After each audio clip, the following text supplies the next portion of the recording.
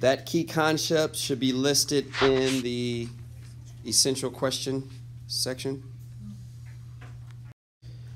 So again, bonds break and form during chemical reactions should be in the left-hand column of the Cornell note. And we're talking about how reactions occur, why they occur. So when you're changing a substance, you're changing something from one state into another state, you're either going to have to form a bond or you're going to have to break a bond. We're going to also learn where the reactants versus the products are in the reaction. Reactants tend to be on the left side, products tend to be on the right side if it's a chemical equation with an arrow.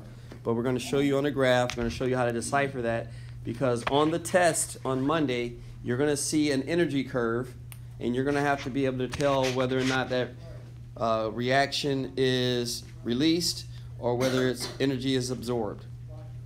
Okay, so reactants, the things that start the reaction are the things that go into, okay, they go into the reaction. They are the ones that are going to be adjusted or changed. And then the result, what we get from the reactants, is what's called the product.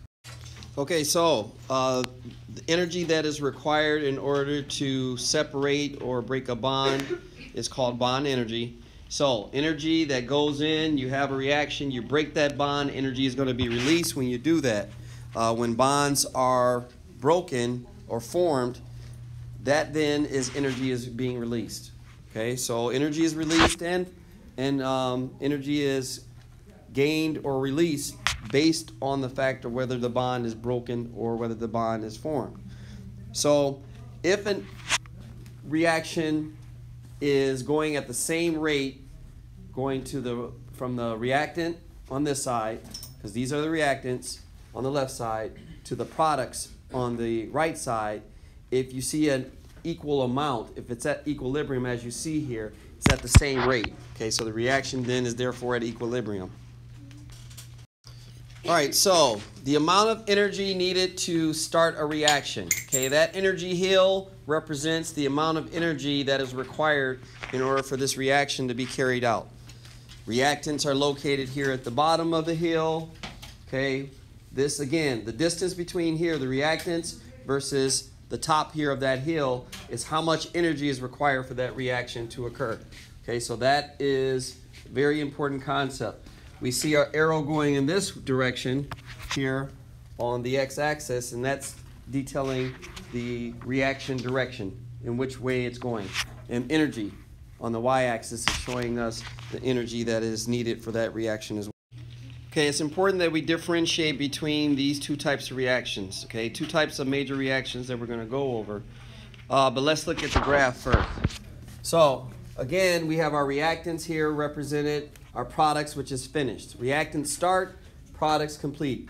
Okay, so this arrow here represents the amount of energy needed for the reaction to occur.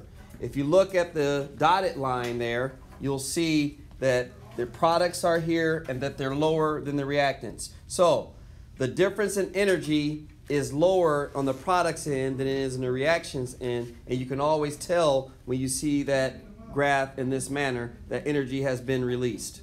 Okay, so what that means is that reactants have a higher bond energy than products. Okay, in this example for an exothermic reaction. Exothermic reactions release energy and release more energy than they absorb. Endothermic reactions, which we're going to see in the next slide, absorb more energy than they release. All right, so let's analyze the difference between this graph, because endothermic reactions, they are going to, in the end, have more energy than they release. And the reason we can tell the difference is this. Look at the difference in bond energy. Okay, so the reactants now is lower visually than the products. So if we ever see a graph like this and they don't tell us what it is, we know automatically that it's an endothermic reaction. Okay, because in this instance, the reactants have a lower bond energy. Look, products is higher, reactants is lower. There's a lower bond energy in the product side than on the reaction side. So energy is absorbed more by the reaction to make up the difference. Okay, so endothermic reactions absorb more energy on the product side than on the reactant side.